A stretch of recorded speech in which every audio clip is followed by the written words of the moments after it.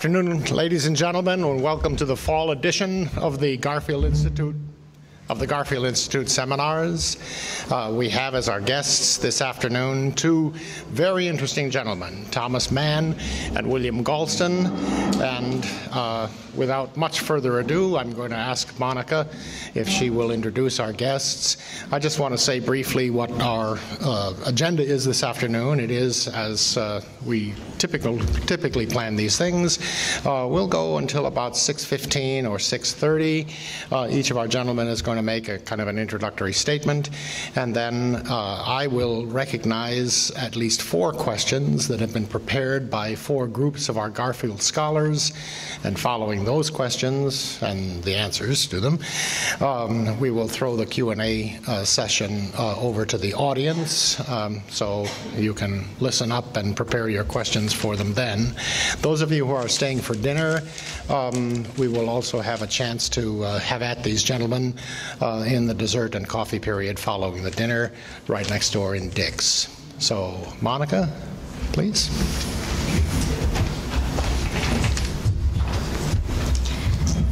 Hello, everybody. Tonight we have Mr. Thomas Mann and Dr. William Galston, two highly distinguished scholars who are going to talk with us tonight and share their thoughts about the topics of partisanship and the future of American democracy. Dr. Galston is the professor at University of Meriden College Park and was the founding director of the Center for Information and Research on Civic Learning and Engagement. Dr. Galston has contributed to numerous news outlets, including a recent article posted to the Huffington Post's website about last week's presidential debate, which I'm sure many of us watched. Dr. Galston serves as the Ezra Zilka Chair in the Brookings Institute's Government Studies program, where he works with our other distinguished panelist, Thomas Mann. Dr. Mann is the Harriman Chair and Senior Fellow at the Governance Studies at the Brookings Institute and specializes in American politics and public policy. He's taught at numerous universities, including Georgetown and Princeton. Dr. Mann has written many books, including 2 with Norman Ornstein, the most recent of which is entitled It's Even Worse Than It Looks. It's outside. You guys can pick it up. And the Garfield scholars read it, and we have diligently prepared questions about the book for after the discussion. The Garfield Institute, including the scholars and our professors, are especially excited to host this panel because we're most sensitive to the talk of partisanship and democracy when federal election season approaches, as it is now. And we hope that what we hear tonight from Drs. Mann and Galston will allow us to understand the news and American politics generally a bit more intelligently. So please join me in welcoming Thomas Mann and William Galston.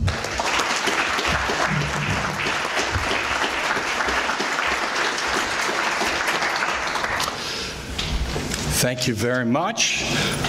What a beautiful day. It's just gorgeous here at Hiram College. Now, I understand why you're here, and I appreciate you coming in from out of that magnificent weather. I mean, Bill and I left Washington this morning. It was 82 and foggy, just like Clint Eastwood.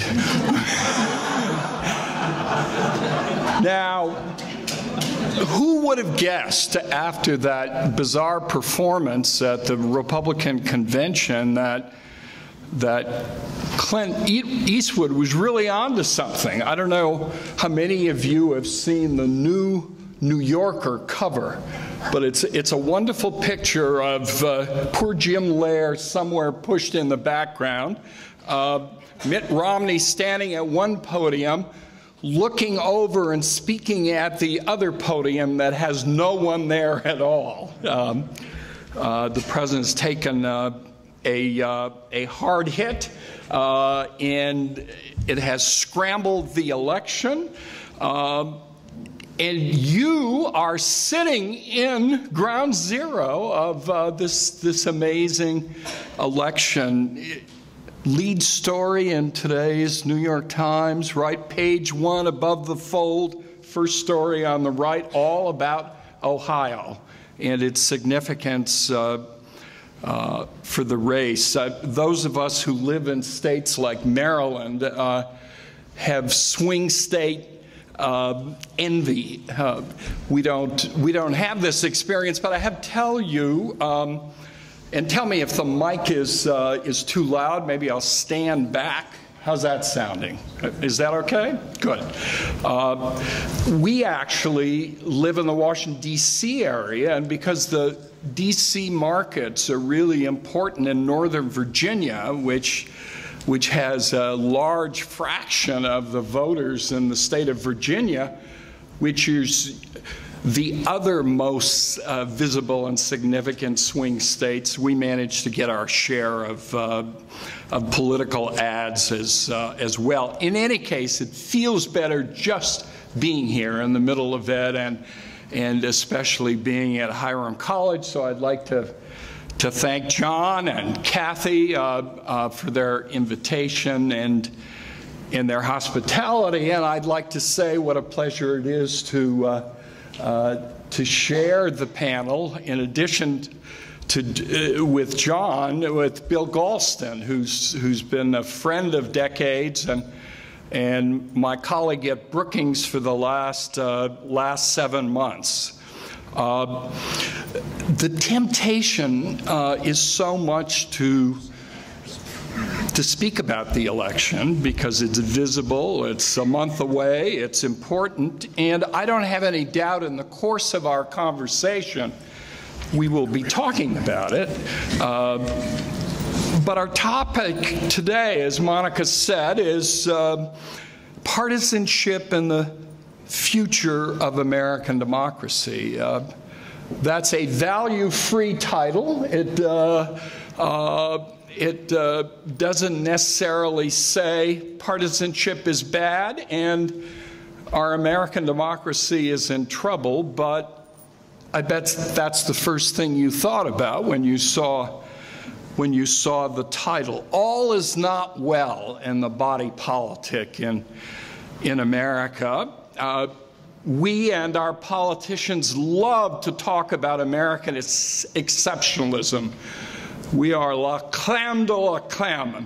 Everything about our country is the best, is special, and yet the reality is right now we have some serious problems with our democracy, with our capacity to govern ourselves in the face of some really extraordinary times that we've been through. We're not the only country, and again, in the course of our conversation, we might have an opportunity to see if anyone's doing it better around the world, and what lessons we might be able to draw from them. I think it's important, for example, to say at the beginning that however difficult this economic recovery has been, and it's been slow and disappointing and painful, we're doing better than most other countries, certainly the European countries, who have followed other tacks and actually had significantly poor performance. Nonetheless, we know we face big problems in the short term of restoring a level of economic growth that can produce the demand for consumer goods that give business the confidence to take on new workers and create a virtuous cycle, while at the same time dealing with a whole host of challenges, from the obvious ones of fiscal policy and debt to absolutely essential efforts to slow the growth of healthcare costs in the public and private sectors, to bring our workforce up to the level in terms of education training they need to take on the jobs of the 21st century.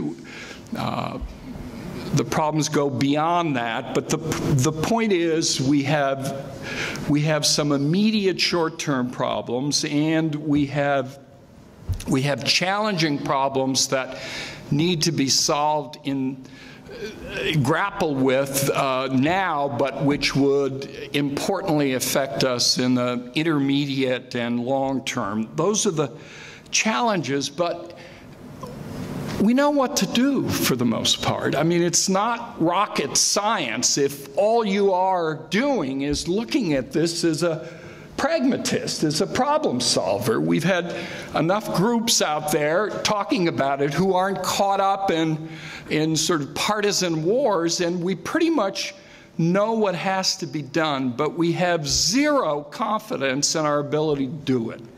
We really do.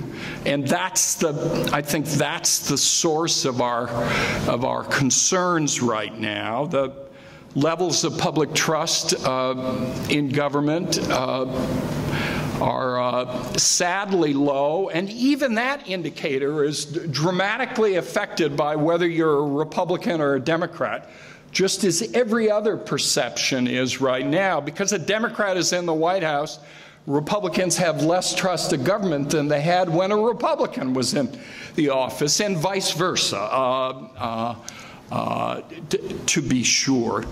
The ratings of Congress reached record lows, got to 9% approval, as Senator John McCain said. It's down to staff and blood relatives, and he's not sure about the latter, given the predilections of his daughter.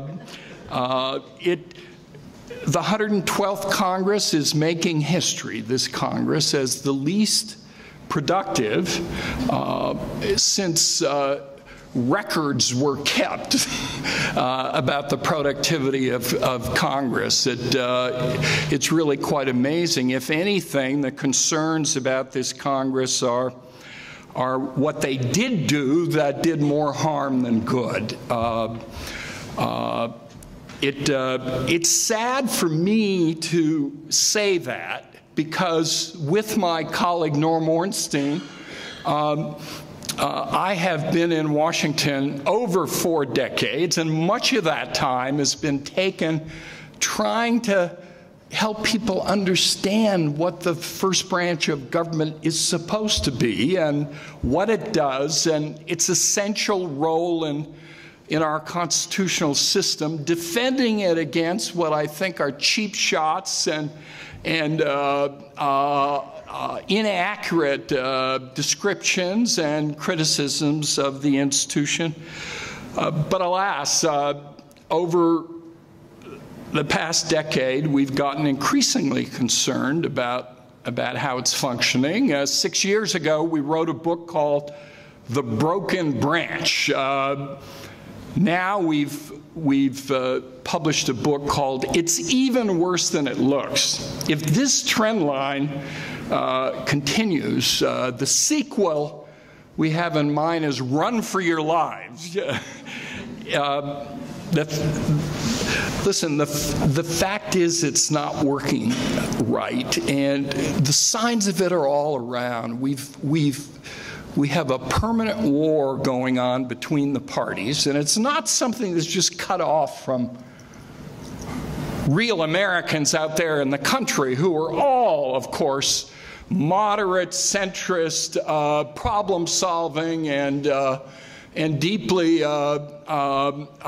concerned about seeking information and thoughtful about what needs to be done to solve the problems. The reality is our politics is characterized by a deep and abiding partisan polarization that has been developing over a period of decades. And that polarization is coming into conflict with our constitutional system. Guess what? The framers did mention parties in the Constitution, although political parties started during George Washington's presidency. But remember, the whole design of the system was to check and balance and separate powers and to create the incentives for elected officials representing diverse communities to figure out a way to come together and resolve problems and differences peacefully without having to resort to violence. That's what the purpose was, to create a basis for strong executive power, for strong legislative power, and to have a judicial branch that could play a critical role as well. But what we find is with our party system today, so deeply polarized, with a minority party that is like a parliamentary party, vehemently adversarial and oppositional, no interest in participating with the other side in problem solving. It's partly because of the differences, ideological differences that are part of all of this. We've had over a long period of time, I'm sure Bill will talk more systematically about this, a change from a party system that slopped over one another, that included mostly members of various ideological dispositions. There was lots of overlap, and now those parties have pulled apart. Republicans more conservative, right of center Democrats more liberal. That has been evolving over time. It's many forces are at work, and we all see it now. Part of it is just the big sort. People pick their communities based on their own sets of values and beliefs and looking for like-minded people, and we create enclaves of conservative and liberal or moderate sentiments, and lo and behold, we elect representatives who espouse those values, who don't really talk to people with other views, working against the whole constitutional design. You could imagine if we had a parliamentary system, a minority could engage in all of the obstruction and opposition they wanted. They could raise holy hell about the majority, but they couldn't keep it from putting its program in place and then having a period of time, 3, 4, 5 years, to implement it, and then have the public hold them accountable. But that's not how our system works. We have separate elections for the President and the Congress, right? And we have a midterm election only for the House and the Senate, a third of the Senate, 2 years after the presidential election. So the possibilities of divided party government, of a popular president elected with substantial support and a seeming mandate to find himself back on his heels after 2 years in office. In a Westminster-style parliamentary system, that wouldn't happen.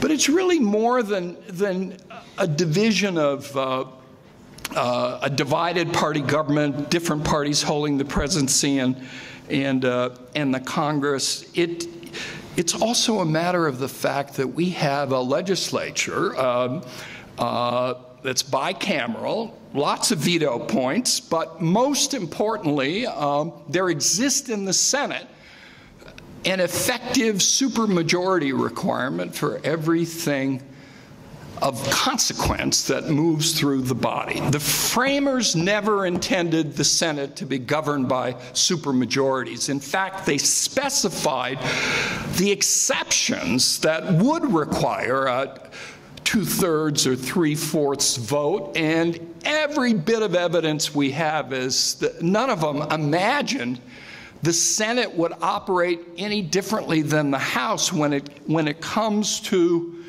moving the previous question and proceeding to vote on a matter. But over time, it's a fascinating historical story. I don't have time to go into it at length, but it all goes back to 1805. Aaron Burr was president of the Senate, wanted to clean up the Senate rules, neaten them up, you know, and someone said, why do we have this stupid motion on the previous question? It's an insult to cut off a senator when he's, and they're all he's, were speaking.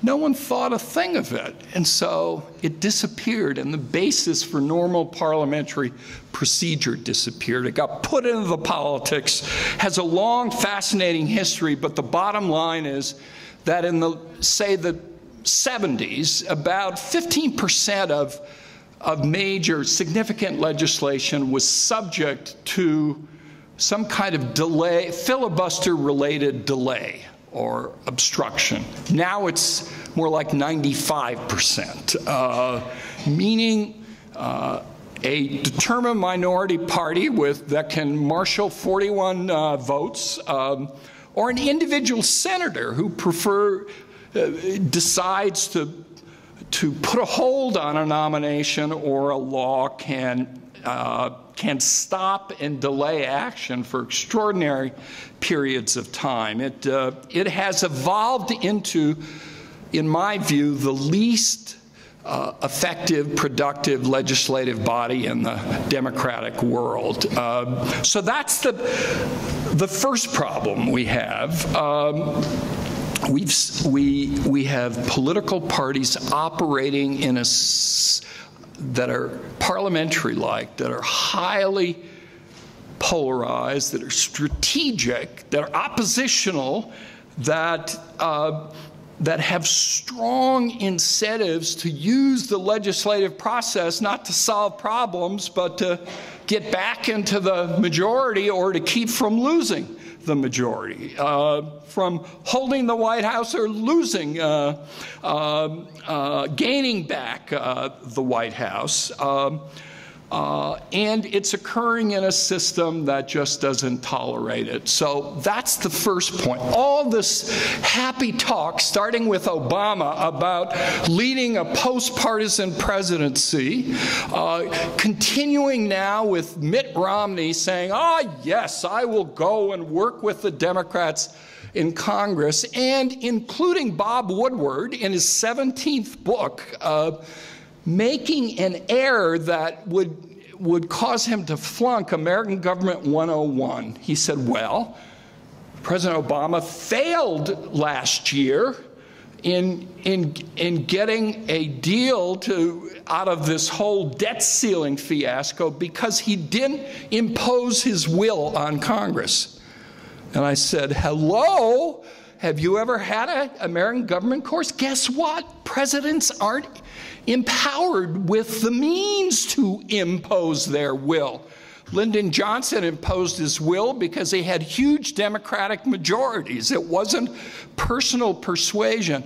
Barack Obama could drink a case of bourbon with Republicans in the House and Senate and wouldn't garner him one additional vote, that's for sure. Okay. That's the first problem, mismatch between the nature of our parties and the nature of our governmental system.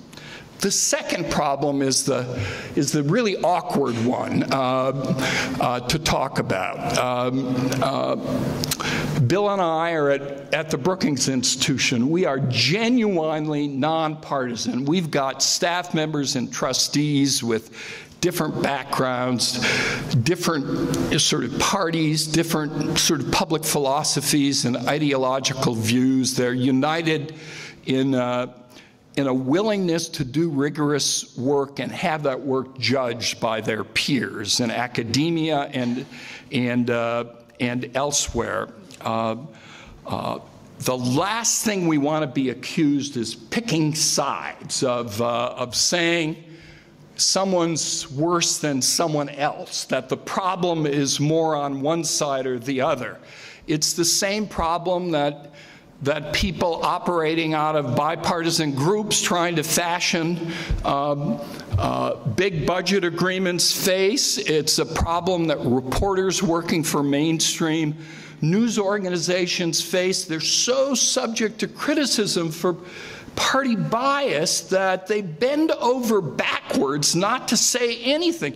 Even the fact checkers feel they have to balance their stories so no one is offended or hurt. So there's this reality out there, this 800-pound gorilla that has developed in our politics, but it's impolite to say it publicly, because once you do, and Norm and I have done it in this book, once you do, people look at you differently. Well, you're not really, we can't use you in this setting because, it looks as if you're saying one thing or another. So we've used whatever credibility we've built over 40 years of Congress watching to point out the obvious, that the emperor wears no clothes. In this case, it's that while in the early decades of polarization, both parties moved toward their polar extreme,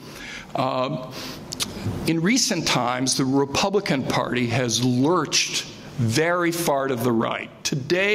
In order to be a Republican today, you could not embrace positions that were at the center of Republican proposals a decade or two ago. It just can't happen. The evidence on this is overwhelming, from votes in Congress to analyses of the agenda of the party, and it's also heard from many current Republicans, former officials, those who sort of keep their nose clean and duck and write private emails about what's going on. But it sort of really is true. It's reflected in the kind of Congress Newt Gingrich tried to build, and we were with him at the beginning. 1978, we had him in a series of dinner meetings with other members, Dick Cheney, Jerry Ferraro, a bunch of others, and Newt outlined a strategy to really effectively discredit the institution as a way of bringing Republicans into power. It's a long story. He's a fascinating figure, and he even gave us a blurb for our last book. But the reality is he's changed the culture of our politics and turned it much more tribal. He's led to a situation where the other side isn't viewed as being legitimate. I mean, that's amazing to say, well, they're not real Americans. They're not legitimate. The second thing was Grover Norquist and his tax pledge. You could argue that anyone having the great honor of being elected as President of the United States or as a member of Congress takes the oath of office to protect and defend the Constitution.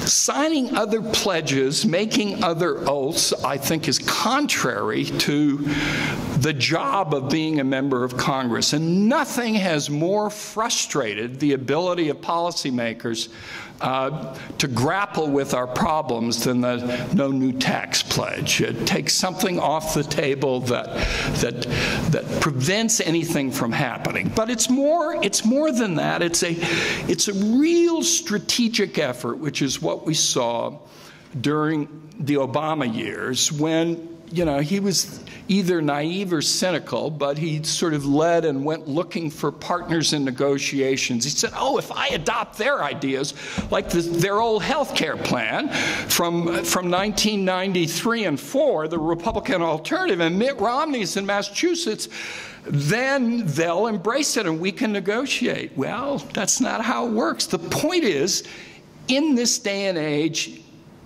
if he's for it, we're against it.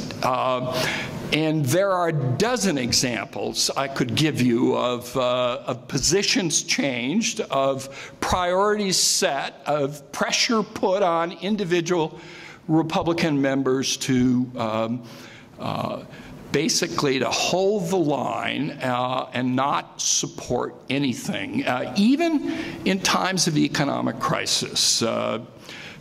George W. Bush rose to the occasion near the end of his presidency in the face of a financial collapse that was so catastrophic it could have led to a global depression, and took the advice of his Secretary of Treasury and supported TARP, which the public hates, but because we didn't punish the bankers enough, and that's probably true, but it saved us and the world. And it was mainly paid back, by the way, so it isn't as if something else happened. He also moved on a stimulus. He was trying to do kind of things like Ronald Reagan did by signing taxes after, fear of deficits led him to figure he had to do something else. But Bush is disowned. Both Bushes are. They're not real Republicans. And we're now in a situation where it's almost as if, the substance doesn't matter, because there are new things now and we're again it. We're again it. No new taxes. How could you possibly keep digging a hole if you're really worried about deficits and debt by saying we've got to cut taxes more, extend all that we have? Anyways, that's the situation we're in. It's awkward. It's awkward to say, but what we saw in the 112th Congress was breathtaking to us as veteran Congress watchers. It's not conventional politics. It's not the same thing. And I will end here. Forgive me for going on so long. The great dilemma is this is a function of a mismatch in systems, parties and institutional means for governing. We could try to make the parties less polarized. We could try to change the institutions to try to allow majorities to rule. That will take a long time, worth pursuing, lots of ideas out there. But in the short term, we got to figure out to get a little help from the public. And right now, I said I wasn't going to say anything about the election, but right now, the best bet may not happen given recent changes. The best bet is we reproduce, as a result of this big election, the exact same structure of partisan control that we have now. Obama in the White House, Democrats controlling the Senate, and the Republicans controlling the House. Now, if something hasn't worked very well, and you're really unhappy about it, you'd think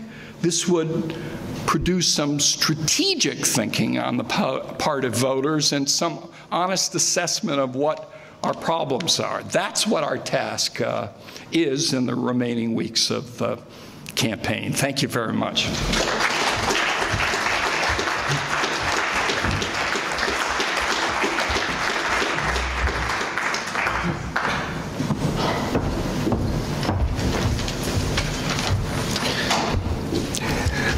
Well, let me begin by echoing Tom's gratitude for this invitation, which is really a marvelous opportunity to share some views with you and to have a lot of time available for questions and dialogue. Tom is right. He and I are indeed colleagues, and he made a slip that I found oddly flattering. He said that we had been colleagues for 7 months. In fact, it's 7 years. But clearly, he's enjoyed the experience so much the time just flew by. Now, speaking of experiences, I had a very startling one just a few hours ago. As we drove up through Hiram College, I was startled to see a banner, Koratansky Hall, and I said to myself, "Gosh, I thought he was still alive." But indeed, I was, since he had invited me, I was surprised that, his abrupt demise, but he's clearly such a pillar of the institution that he was given the privilege of being able to hear his eulogy prior to his demise. Now, my entire talk is going to be an exegesis of a couple of lines in Tom's talk. The question I'm going to pose is an historical question. I'm going to move the camera back and for a wider angle gaze. Tom is absolutely right. The American political party system is as polarized as it has been for more than a century. Political scientists agree on that. As for the American people, well, on the one hand, the people are less polarized than the parties. But on the other hand, the people themselves are more polarized than they were a generation ago. So hold those two thoughts in your head simultaneously. And the question is why? How did we get here? And I cannot think of a better way of answering that question briefly than by telling you the story of what has transpired in what I will presume to call my adult lifetime. I entered Cornell University nearly 50 years ago, 2 months and a bit before the assassination of John F. Kennedy. And let me tell you about the American party system in the fall of 1963. First of all, as Tom has pointed out, each political party was internally diverse. There were liberal Democrats and moderate Democrats and conservative Democrats, but equally there were liberal Republicans, moderate Republicans, and conservative Republicans, and you could locate geographically where the different wings of each political party could be found. And as a result of this internal heterogeneity, the two political parties substantially overlapped ideologically. It was not the case that there was a liberal party and a conservative party in 1963. That was certainly the situation that existed in the 1930s, when Franklin Roosevelt's New Deal did battle with what was left of the Republican Party, and what was left of it was the most conservative piece of it, but there wasn't much left of it. At its low, the Republicans were down to 11 seats in the Senate in the mid-1930s. So that's fact number one about the old party system. Fact number two is that this wasn't just an ideological matter. There were substantial overlaps of worldview between the two political parties, or to put it slightly differently, shared frames of reference. And let me tell you what I mean by that. First of all, Dwight Eisenhower had led the Republican Party out of the wilderness of opposition to the New Deal. That was the meaning of his famous 1952 victory over your very own Senator Taft. And over time, not only did the Republican Party make its peace with the New Deal, but it also made its peace with Keynesian economics. Yes, the Republicans cared more about a balanced budget than the Democrats did, but basically we had, by the 1960s, two Keynesian political parties, and as late as 1971, Richard Nixon could announce that we're all Keynesians now. With regard to foreign policy, well, there was a shared perspective, Cold War anti-communism. Go back and take a look at the transcript of the Kennedy-Nixon debate in 1960. Cover up the speakers, and you will not be able to figure out who is speaking. Although, here's a clue. It turns out that the more hawkish of the two candidates was John Kennedy, who accused the Republican administration of Dwight Eisenhower and Richard Nixon of not being determined enough in its conduct of the Cold War competition with the then Soviet Union, As you may recall, JFK campaigned on the basis of an alleged missile gap that Dwight Eisenhower had permitted to grow between the United States and the Soviet Union, a missile gap that mysteriously disappeared a few weeks after John Kennedy was sworn in. There was no missile gap. Okay, but the fact that he used that successfully was a sign of how pervasive this unifying foreign policy theme of Cold War anti-communism was. So we have the economic issues, we have the foreign policy issues, and then we have the cultural issues, except there were no cultural issues. Right? There was a conspiracy of cultural silence between the two political parties. The civil rights movement was just getting started. Betty Friedan had just written her book, but there was no women's movement. Did we have a debate about abortion? No. Abortion wasn't even on the national radar screen. Gay rights? No.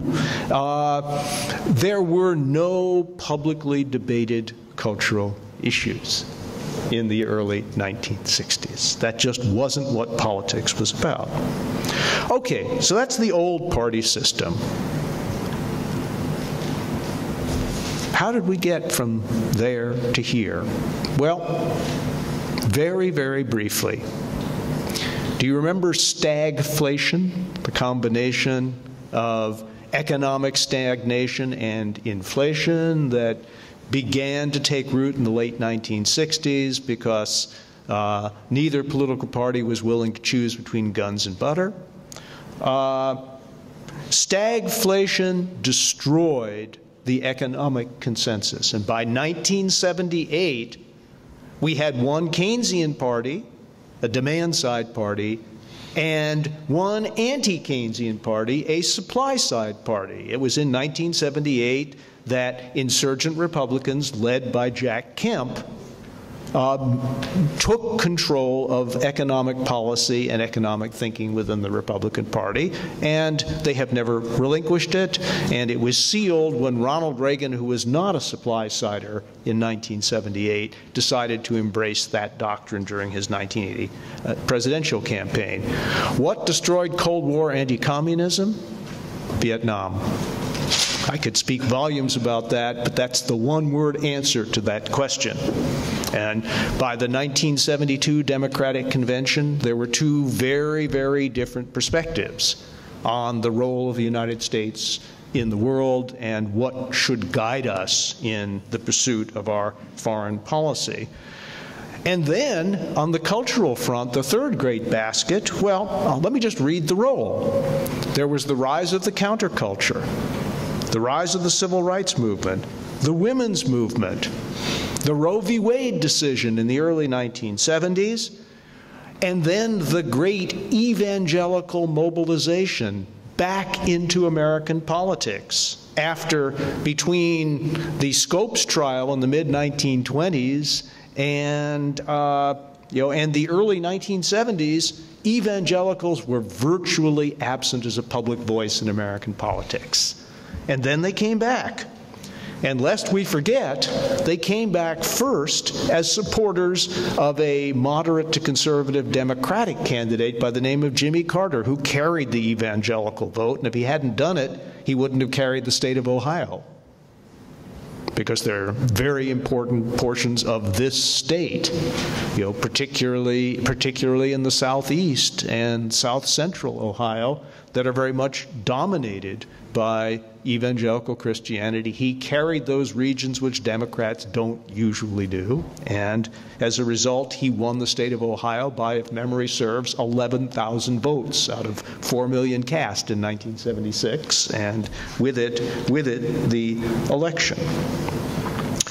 So, the consensus on economics, on foreign policy, and culture destroyed in the 15 years between the time I entered college in 1963 and 1978.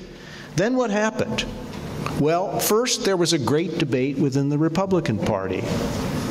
right? The Reagan insurgency of 1976 that came very, very close to denying the nomination of his party to an incumbent president, Gerald Ford.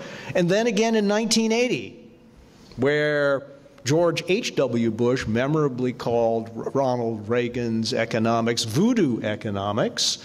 And guess what? At the end of the day, voodoo economics was standing, and the George H.W. Bush campaign was defeated. And since Reagan's victory in 1980, the Republican Party has been in that frame. Sometimes more, sometimes less, but in that frame. Then there was a great debate that broke out within the Democratic Party. I remember it well because I was part of it.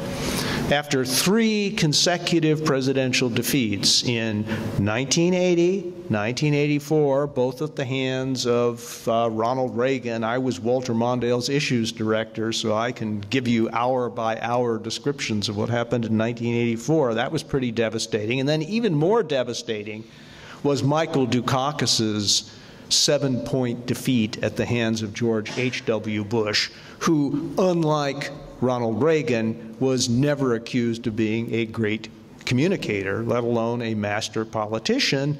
But it was at that point that Democrats decided that their problems were more than cosmetic and more than personal, and there was a great debate that broke out within the Democratic Party. But it led, unlike the great debate in the Republican Party, it didn't lead to the Democratic Party going left. It led to the Democratic Party heading back towards the center. That was the meaning of Bill Clinton's nomination. And he then proceeded to pursue an agenda that blended a liberal orientation and a more moderate or centrist orientation. In the latter category, his economic policy focused on fiscal restraint and eventually on a balanced budget. He believed in free trade, which many Democrats, particularly in the Midwest, did not and still do not. He was in favor of welfare reform, which was anathema to the liberal wings of his party. He was notoriously tough on crime. And I can tell you that had it not been for some unfortunate personal events, he was prepared to push forward in his second term on a fundamental national reconsideration of the entitlement programs that are now back at the center of public debate. And interestingly, Clinton's success in winning election and then re-election pushed the Republican Party, or pulled the Republican Party, I would say, back towards the center. George W. Bush did not run a hard-edged campaign for president in the year 2000 against Al Gore. He ran as a compassionate conservative. He was not running particularly as a limited government conservative. He was running on the proposition that government power should be used to promote conservative causes that would strengthen civil society and therefore strengthen America. And so Bush won, some people say, on that basis. And he then pursued policies such as the No Child Left Behind education reform, which he did in tandem with Senator Ted Kennedy, not a conservative hero. He pushed successfully for the largest expansion of the Medicare program in a generation, the prescription drug program. And he had to break the bones of many of his members of his own party, famously holding a vote on Medicare Medicare Part D open in the House of Representatives for what, something like 6 hours, Tom, in order to get the 218th vote that he needed. It was a period in which domestic spending rose very substantially. And let us not forget that to his undying credit, and I speak as a lifelong Democrat, George W. Bush took a big political risk and tried to create a bipartisan immigration reform bill. And wouldn't we be in a better place as a country if that effort had succeeded? Now, at the same time, Bush was an ardent proponent of tax cuts, which did not please many Democrats. And of course, there was the terrible division in the country over the Iraq War and the techniques for prosecuting the war on terror. So although George W. Bush had a number of more moderate or centrist features in his domestic program, Democrats were deeply angered by the Bush administration and unified during the 8 Bush years against George W. Bush. And in my judgment, which Tom, I think, does not entirely share, the Democratic Party unified around a program that was noticeably to the left of the program that Bill Clinton ran on, won on, and governed on. At the same time, the Republican, at the grassroots level, the perceived moderation of the Bush years on domestic policy created a ferocious backlash. In my judgment, the seeds of the Tea Party revolt were sown in the Bush years. They flowered during Barack Obama's first 2 years, but it was as much a desire on the part of grassroots small government conservatives to retake control of the Republican Party as it was antipathy to Barack Obama that drove the successful grassroots revolution, which has reoriented the Republican Party in perhaps the most conservative direction, the most conservative stance that anybody in this room has ever seen, barring those who may be old enough to have witnessed Alf Landon's Republican Party. But in spite of the fact there are a number of people in this room who obviously go to the same hair colorist that I do, I don't think there's anybody who goes back quite that far. But we shall see. So, what we have now is a Republican Party that is almost homogeneously conservative and a Democratic Party that is not as homogeneously liberal for a very simple reason. There are twice as many conservatives as liberals in the American electorate. So there cannot be a homogeneous liberal party in the United States that is anything like a majority. The Democratic Party is more of an ideological coalition, but moderates and conservatives are less important in the Democratic Party, and liberals are more important than the Democratic Party than they have for decades. This is a recipe not only for polarization, but for gridlock. And that is exactly what we have seen, particularly in the last 2 years of the Obama administration. But look, the only reason Barack Obama got anything done in his first 2 years was that for most of that period, he had not just a majority in the Senate, but a supermajority in the Senate of 60 votes, which, every one of which he needed because he couldn't get a single Republican vote, and that generated some interesting episodes like the famous Cornhusker kickback, if you remember that, to get Nebraska Senator Ben Nelson's vote as the 60th vote for the Affordable Care Act. Why does all of this matter? And I'll end exactly where Tom ended. All of this matters because, given the current distribution of political preferences in the United States, neither political party can hope to enforce its will on the other party, at least not for very long.